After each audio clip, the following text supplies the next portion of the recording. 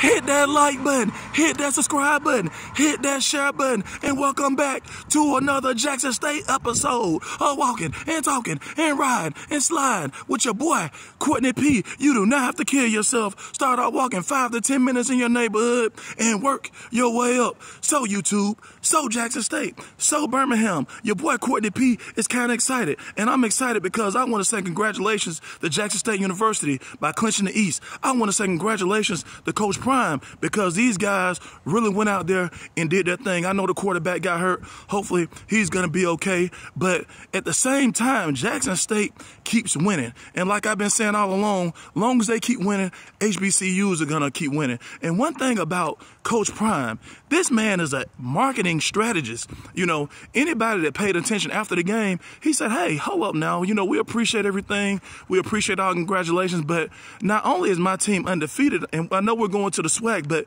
maybe we're deserving of being in the major college football playoffs. That's right. He's saying that maybe they deserve to play somebody like a Georgia, somebody like a Ohio State.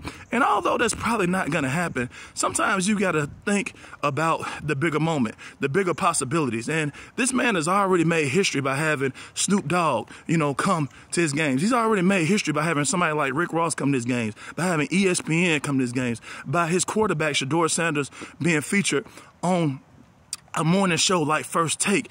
These guys are making history. Your boy Courtney P is trying to make history. So like we say all the time, we gonna keep it positive. We gonna keep it pushing. Congratulations, Coach Prime. Congratulations, Jackson State. Again and again and again. Thanks for walking and talking and riding and sliding with your boy Courtney P. And go Jackson State, go again and again and again.